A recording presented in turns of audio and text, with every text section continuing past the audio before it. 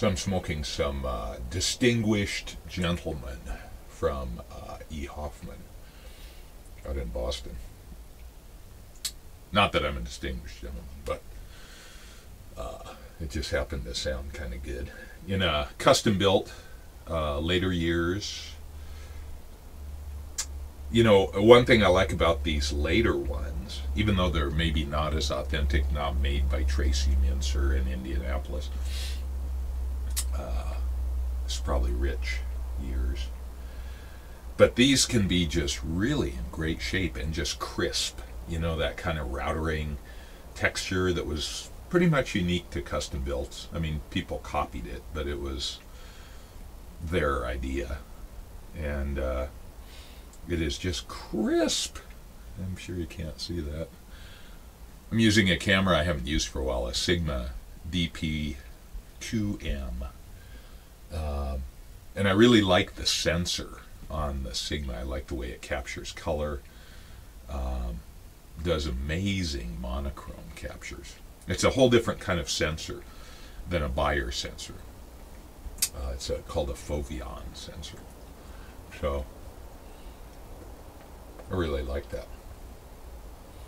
I'd pick up a DP3, which has a very moderate telephoto lens. They're all fixed lens, fixed, you know, no zooming, no nothing. It's a fixed lens, kind of a higher end camera.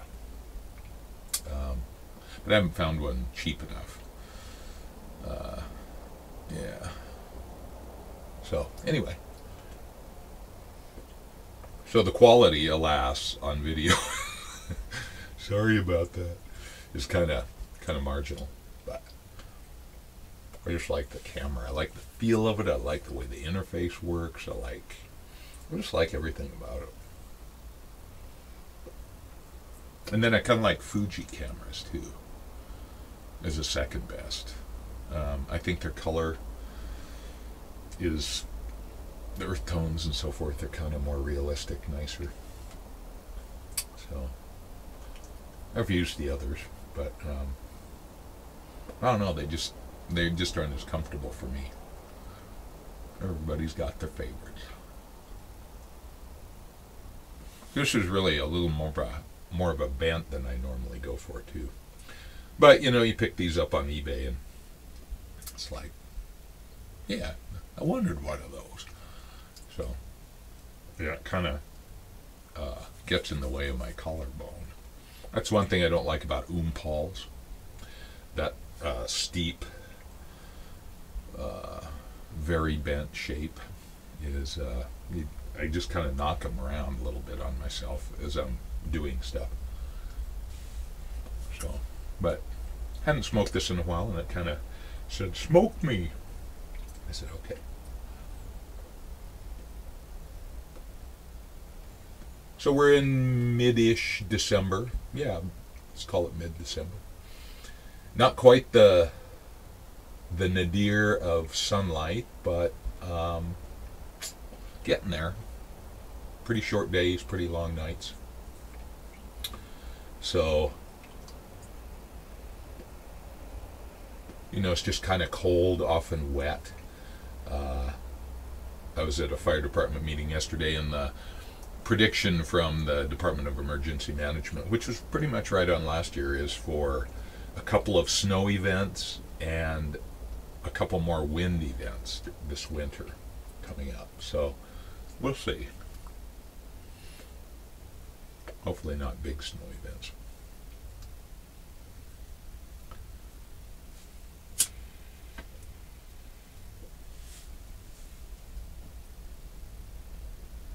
I never really liked Christmas, you know.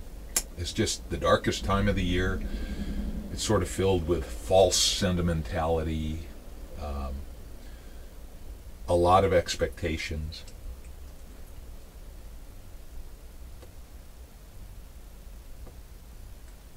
I find it more of a meditative time of year, and I acknowledge that, and I enjoy that part of it. But great time to read, great time to see movies.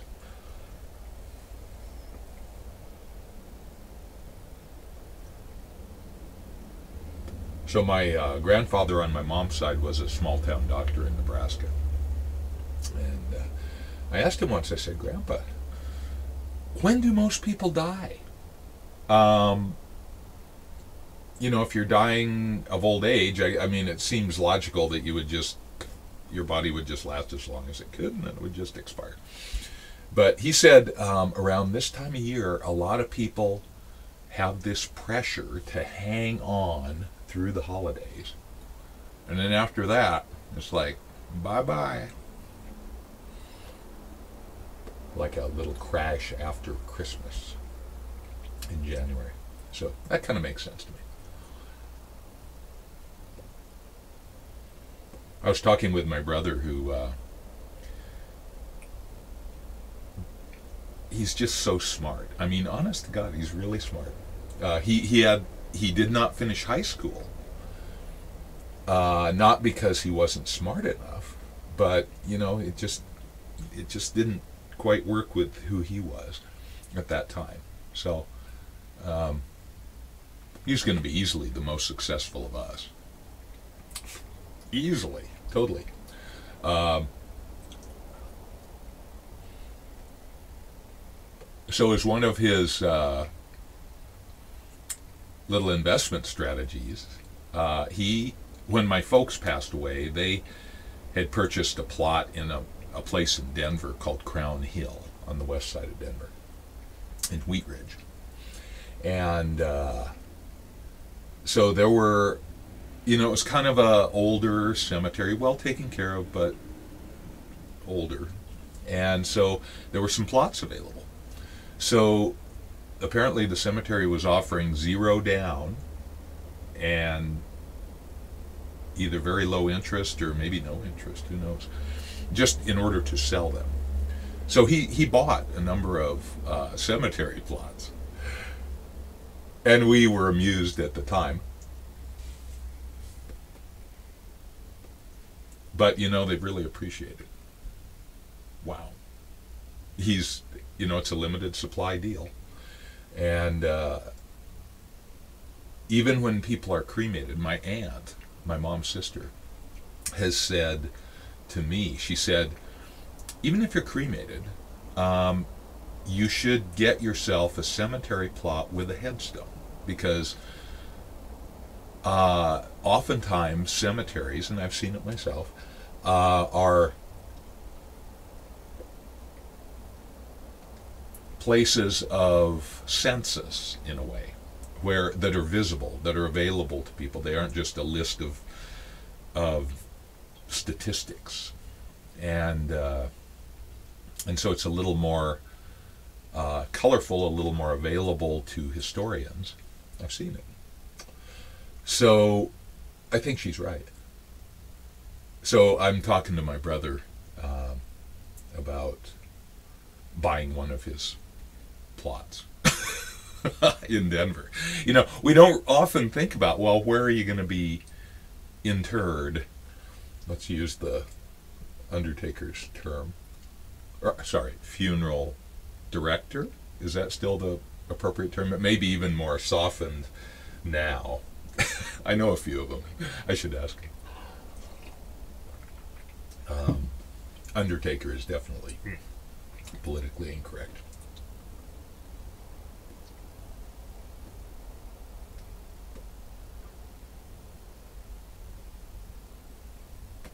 So anyway, this time of year makes me think about such stuff. I'll be back in Denver in early January.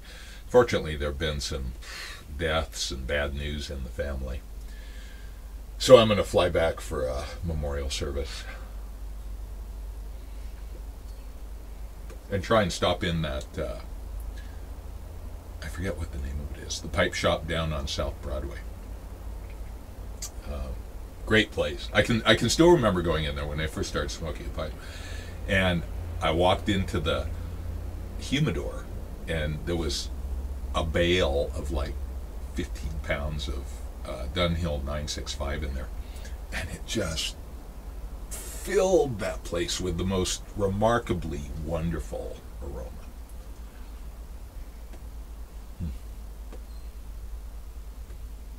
Anyway, it's as I remember, it was a great pipe shop.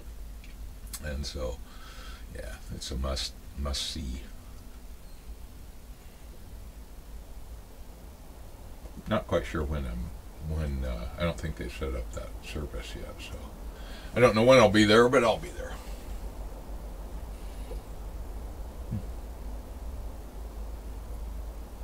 But this time of year kind of makes you think about such things. Or it does me. I don't know. Maybe everybody's so jazzed about buying gifts and Santa and, all that mythology that, yeah, it's fine. Whatever.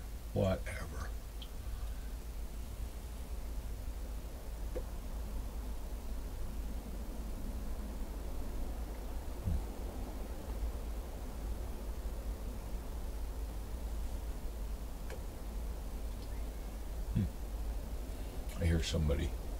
Elsa! Kitty, kitty. No, she's out there somewhere.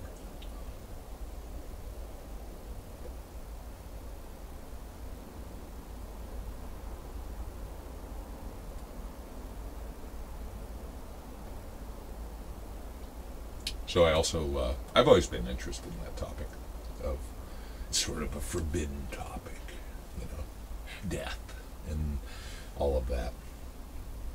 And that has led me to explore in a lot of different areas. But Becker wrote a book called The Denial of Death, which I discovered in college. And I've still got a copy of it. I haven't really opened that in a while. But the contention being that much psychology, pathology, is based on our inability to accept death. So it's a fascinating topic, I think, because it sort of gets to the core, gets down deeper into psychological motivations and so forth. Yeah.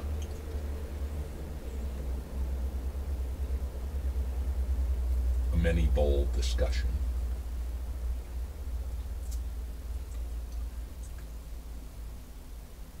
Anyway, this CustomBilt smokes well, as most all of them do. They're good smoking pipes, but many pipes are good smoking pipes. It's not like, oh yeah, that pipe smokes so much better. If you do a few things like clean it up, open up the air passage in the bit, remount to 5/30 seconds the shank, clean it out, you're good to go. You've got a good smoking pipe, no matter how cheap or awful it is. Some pipes do seem to smoke hotter, like Dr. Graybo's tend to be pretty warm for me, the bowl and so forth, just because they're so thin. But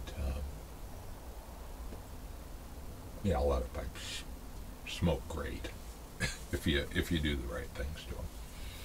So.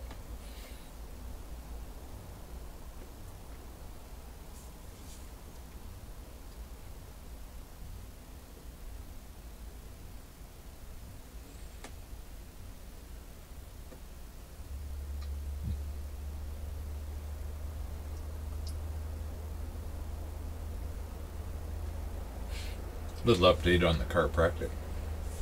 So I went through like 28 sessions of chiropractic, 3 times a week, then 2 times a week, then 1 time a week, combined with some acupuncture and some heavy-duty massage, not enjoyable massage. It was like, ow, ow, ow. And that has helped my back.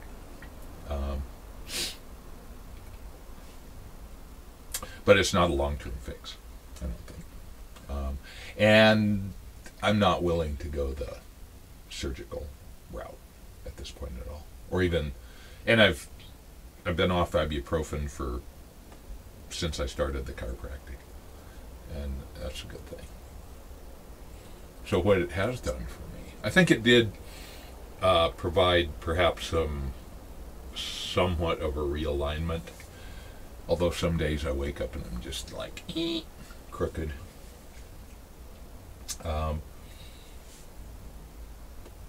Physical therapy, intense directed physical therapy, I think is probably my next step. But it has given me a different relationship with that pain in my back. I mean, before it was like somebody had stuck a dagger in there and they were twisting it, and it was just like debilitating, you know. But now I can feel it coming on, and I can stretch, and I can work it out, and it's still there. It's often there, and I can function. So, yay, without painkillers.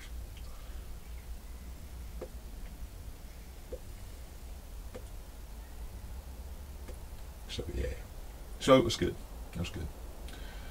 I mean, for that 28 sessions, out of pocket was significant. You know, it was like $850 or something like that. But insurance covered 70% of it. So it was something to try. I needed to try it. Who better to experiment on than yourself, right?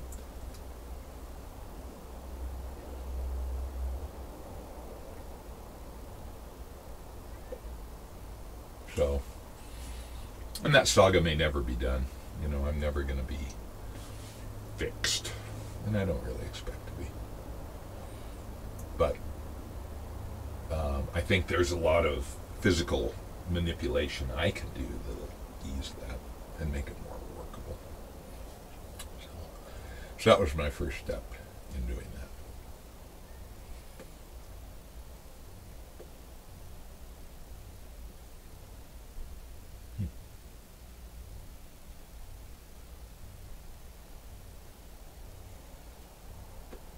Distinguished Gentleman is pretty good. It has just the littlest bit of soapiness.